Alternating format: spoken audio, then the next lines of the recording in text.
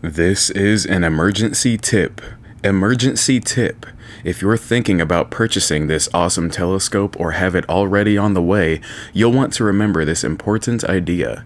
Do not let your excitement get the better of you. I know that you want to rip into the packaging, throw it away, and start setting your telescope up. But don't make this one simple mistake. Make sure to save some of the foam packaging that the telescope comes with. Don't throw it away.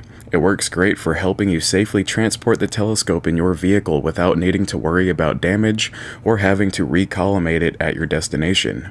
Also, make sure to save the packaging next time you purchase a firearm silencer, because the packaging for that can similarly come in handy for storing eyepieces and other accessories. This has concluded the emergency tip. Please enjoy this unsponsored night vision review of the Celestron StarSense Explorer 8-inch Dobsonian telescope from a real customer, and be sure to subscribe, thumbs up, comment, and share for more. Let's be honest, we all know that an 8-inch Dobsonian telescope is generally considered the way to go if you're wanting a satisfactory observation experience, especially as a beginner astronomer or someone who's only looking to acquire one telescope. Going even further, we also know that Celestron is a reputable company in this, well, space for lack of a better term. It's reasonable to suspect that a company such as Celestron will have the 8-inch Dobsonian platform refined to near perfection, and I'm happy to report that this is indeed the case. Observing through this telescope is a fascinating experience that, with realistic expectations, leaves virtually nothing left to be desired. I remember my first experience with this telescope when Saturn was just overhead. I thought, man, if I could see Saturn, that would be so cool, but I had no idea what to expect. My face lit up with joy when I looked through the eyepiece and saw not only Saturn, but also the planet's rings. Seeing color on the planet Jupiter was also a pleasantly surprising experience.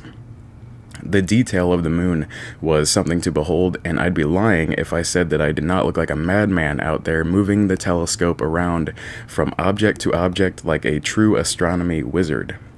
Honestly, if you were looking at me from afar, you'd probably think that I was highly experienced and actually knew what I was doing.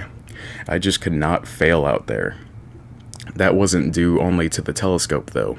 It was due to the real reason why you're looking at this telescope kit. Because of the StarSense app that uses plate-solving technology along with your phone to guide you across the sky and literally show you exactly how to position the telescope to see whatever is available that night. Not only does this technology work, but I have never had it fail on me, and there are even more benefits of using the app itself. The app will tell you exactly what objects are within sight of your position, and it will provide you with information, read out loud to you even, about the object that you are looking at. Talk about an all-in-one experience, and it really does come in handy because you're going to observe so many things in one session that you're bound to find objects that you've never heard of before. It's so unique to learn about a space object for the first time while actually viewing it in real time. This is a highly recommended experience. Now, to make all of this work as perfectly as I describe, you will have to put in some effort, but thankfully, it's nothing that you can't handle on a peaceful evening. Set aside some time to assemble the Dobsonian base and follow the instructions carefully. Through no fault of the instructions, I actually assembled the base incorrectly the first time around, but this was ultimately an easy fix and did not take much time at all. The process of moving this unit around as a whole on my own is not very difficult. It simply just takes one trip with the base and accessories, then one other trip with the telescope. Speaking of accessories, here's what I have and recommend, as well as something that I don't really find necessary after playing around with it. The most important accessories that the telescope comes with are the collimation cap and 25mm eyepiece. Coming from the firearms world, I must say that the included red dot is adorable, but you honestly won't even be needing it most of the time because of course you'll be taking advantage of the StarSense technology to navigate through the sky. It does work great though for aligning your phone's image with the telescope's image at the very beginning of your observation session. I love the 25mm eyepiece and use it maybe 30% of the time, but I highly recommend acquiring a 9mm eyepiece as well. In my opinion, with these two eyepieces you can feel satisfied as an amateur astronomer. The 25mm eyepiece is great if you want a carefree, wide-angle view where you can easily find objects without worrying about tracking them by moving the telescope. Even when wanting to use the 9mm eyepiece, it's sometimes easier to find the object first with the 25mm, then switch to the 9mm. Now, the 9mm is what I found to be a great in-between with its own benefits and downfalls. It's my eyepiece of choice probably 60% of the time, and as I already said, it will be more difficult to find an object only with the 9mm eyepiece, but it's still very much possible. What's awesome about it, though, is that the 9mm eyepiece provides the perfect amount of magnification for most observation, in my opinion.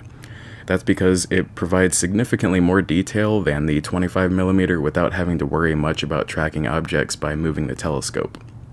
I'm telling you now, the first time that you find a satellite with your 9mm eyepiece, you will not care about having to track it because it's super fun in that case and very rewarding due to how awesome the experience is. The issue I have with tracking is during casual observation of planets where I really just want to get a good look at them, and this exact tracking issue is why I will not recommend the 4mm eyepiece that I have. That's just a little bit too much even in great viewing conditions. The magnification is very high, and you better be ready to really work for an image in the first place because you will be tracking whatever you're looking at during the entire duration. The only other accessory that I ultimately do find to be a must is a quality moon filter. This makes moon observation so much better. It does not take a genius to recognize that the moon is a very bright object in the sky, while these telescopes are meant for viewing very distant and faint objects. A moon filter makes the moon so much more pleasant to view. I don't think that you need to worry about a laser collimator with this setup. The provided cap is absolutely adequate, but of course you can do whatever you please in that regard. I can say that as a beginner, the idea of collimating this telescope was daunting, but I now wish that I hadn't put too much thought into it. The process is very straightforward, and though it may be somewhat antiquated relative to better collimation techniques that you will find in higher-end models, the old hex key method is fine as long as you grab the experience by the horns and treat it like a skill that nearly all astronomers have to master. Something so simple can be looked at as a rite of passage if you have the right mindset. In conclusion, I want you to take this point away if nothing else from this video. I probably would not own a telescope if this specific product did not exist. I just have too many other hobbies and obligations to plan for. I can't dedicate a bunch of time to studying the sky, learning sky charts and constellations, figuring out how to star hop and find exactly what I want to view, find what can be viewed in the first place, and learn about it beforehand. I have whatever time I have to go out and perform astronomy whenever I can, and I need something that can provide an all-in-one experience. This does that for me, and for that I must thank Celestron. I would absolutely recommend this product. Hey, if you stuck around this far into the video, then once again be sure to like, comment, subscribe, and share as a thanks, because I don't know about you, but I really appreciate reviews from real customers who do more than just read product descriptions and spec sheets. This channel is dedicated to all things night related with a slant towards night vision, and I'm sure that you could benefit from it, and here's a little reward for making it this far in the video. One last tip.